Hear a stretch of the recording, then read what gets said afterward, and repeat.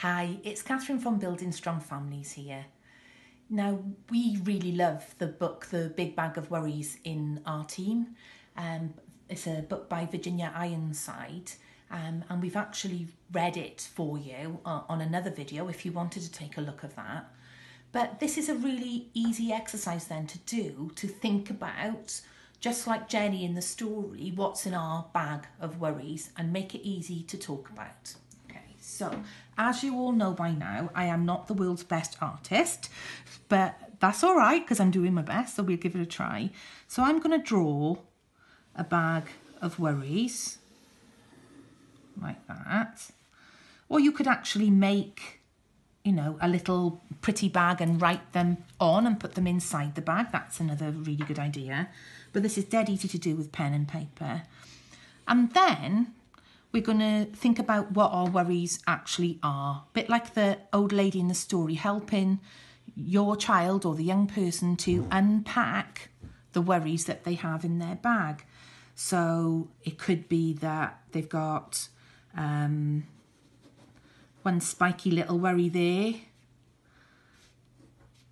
that at this moment in time is probably COVID-19.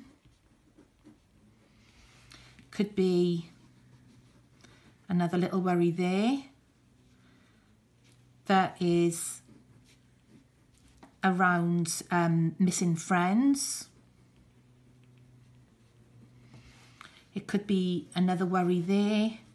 This has been quite common actually amongst lots of the families and the children that we've spoken to around schoolwork, because it's really tricky at the moment to try and concentrate when you're at home on schoolwork. And then we just add one more, but of course you can add as many as you want and they can be coloured in and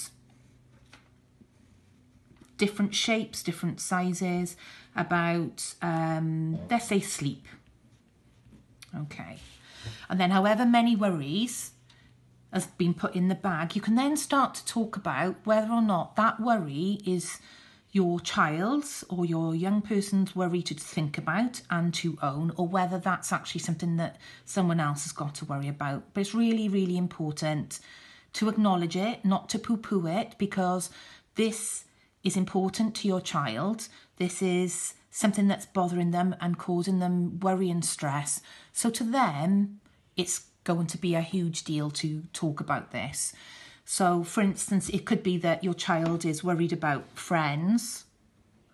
So you could talk through them with your child about, okay, so how can we keep it, it could be that they're worried they're not speaking to their friends. So how can they keep in touch? And together you can come up with great solutions like, like writing an old-fashioned letter, sending them a drawing, talking on FaceTime. You'll have loads of really good ideas about how to deal with that. And then with big things like COVID-19, obviously, then we'd be talking about actually that the people that need to worry about that is the people in the government, the doctors, the nurses, and that actually we're doing our bit by staying home and staying safe, and reminding them that actually it is eventually going to go away one day. And then you carry that on then with each of those bags of worries. If there are particular worries that are coming up for your children that you would like some help to talk to them about, then please comment on the post below, and we will direct message you back with some ideas, or if there's a common theme, then we'll obviously share some ideas about how to cope with that. So in the meantime, hope that's been helpful, and stay at home, stay safe, look after each other, and we are all going to get through this together. Okay, take care, bye.